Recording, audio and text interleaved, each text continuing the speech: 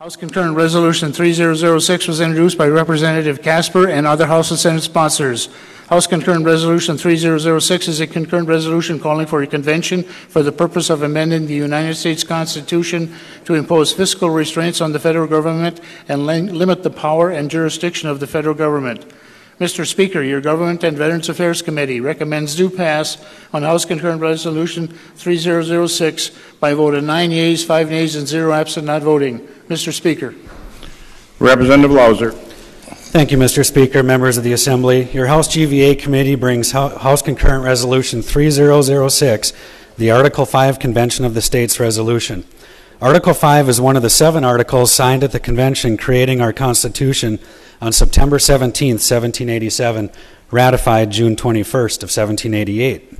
A quick review of the 7 articles references includes Article 1, the legislative branch, Article 2, the executive branch, 3, the judicial branch, 4, the states, Article 5, the amendments, which is the second shortest of all the articles, Article 6, debts, oaths, and finally Article 7, ratification, which is just one line, ratification of the Constitution.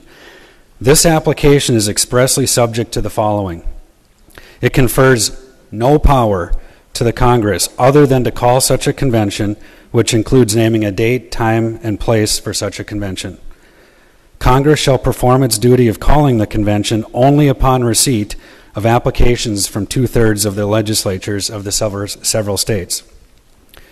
Congress does not have the power or authority to determine any rules for governing of a convention, nor do they have the authority to set the number or name the delegates to the convention. The power to name delegates remains exclusively with the state legislature. An amendment convention of the states means that the state shall vote on the basis of one state, one vote. One state, one vote. The convention must not be limited to the convention must be limited to 3 and only 3 topics and no other.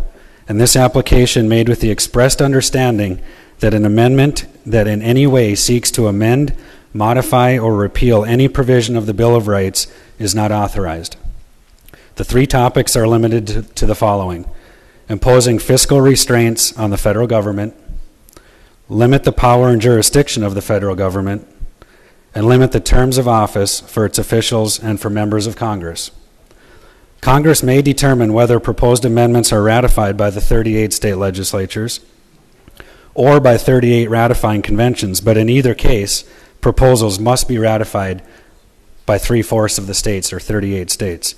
That means that 13 states could block any proposed amendment, and actually only one chamber within those 13 states, not both, could block. And the Legislative Assembly may provide further instructions to its delegates and may recall delegates at any time for breach of duty, something that North Dakota has already passed. So arguments for the Convention of the States. The states control the Article 5 convention process from beginning to end. The call we are discussing with respect to Congress simply sets the date, time, and location. The state legislatures control the selection and commission of their delegates. Congress cannot use its Article 1 powers to control the Article 5 convention.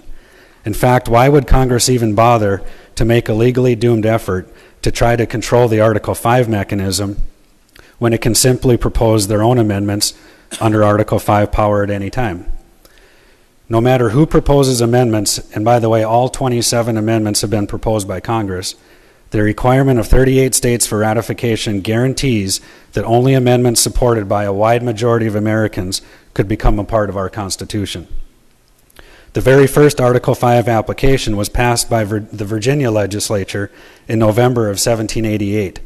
In fact, logic and history tells us Article 5 did not exist during the 1787 Constitutional Convention. It only existed as a tool created within our Constitution, which was ratified the following year. The states could propose specific language, for instance, a balanced budget amendment, but then only the first state that has drafted that language can have meaningful debate and deliberate the wording. We must all recognize a few things. The United States grants us, the state legislators of the several states, power to propose amendments.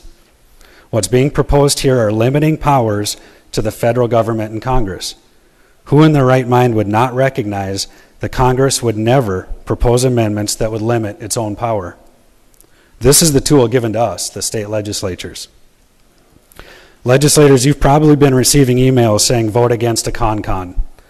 Since this is not a constitutional convention or a con-con, the creators of those emails are either A, unaware of the difference between a convention of the states and a constitutional convention, or they're deliberately distorting the facts of a convention of the states by calling it something it is not.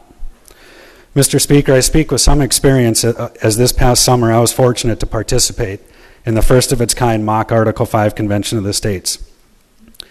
Getting 34 states to agree on language in both their House and their Senate chambers, then coming up with proposed amendments to be debated and passed by a majority at the convention, then getting 38 states to ratify in both their House and Senate chambers is a monumental task. Since returning from Virginia, I've been thinking of a good analogy when discussing this process, and the best that I've got is this. One can view the Constitution as a toolbox, and as legislators, our toolbox has one available tool. Consider that Article 5 tool a hammer, and Congress are the nails. It's up to the several states and state legislatures to determine which, if any, and when, if ever, the nails need the hammer. Members of the North Dakota House of Representatives, the only question you must ask yourselves regarding 3006 is this: who do you trust more, Congress or yourself? I urge a green vote.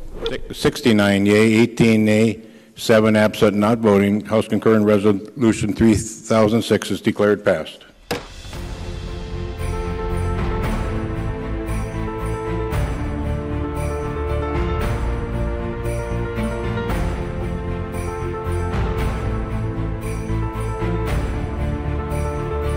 I've just met like the kindest, most welcoming people who have made me feel empowered.